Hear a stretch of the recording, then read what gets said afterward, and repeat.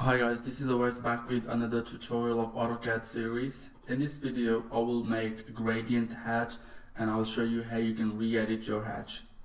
Let's draw a rectangle here and I will click on this arrow button and I've got this gradient command. I'll click on this and it's gonna ask me to select an object. I can even pick a point. Let's say I'll click on here. Now it's gonna ask me to pick a point.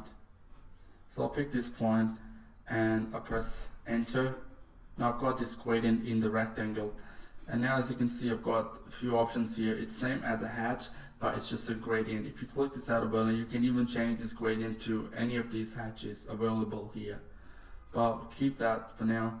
And I've got this color options here. I can mix 2, 3, whatever I want to color this hatch. I can change that.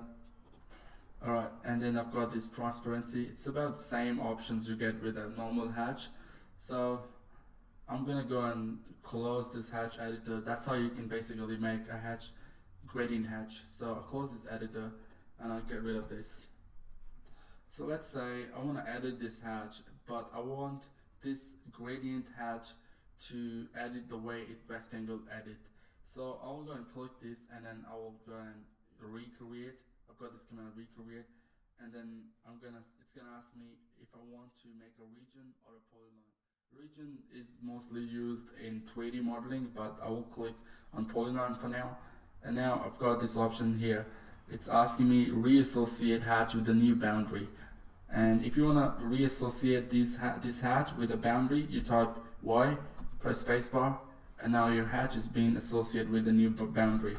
So let's say I will select this boundary and I will move this vertex about here. As you can see that even when I move my boundary, my hatch will move. So that's how you can re-edit your hatch. So I've got this boundary outside the hatch command. And then if I hold and cursor on this vertex, I can convert this to arc. See? So this is pretty good. Alright guys, that's it for hatch command now. I'll talk about writing text in your drawing in the next chapter. Thanks for watching and make sure to subscribe to my channel for more videos like this, and I'll see you guys in the next video.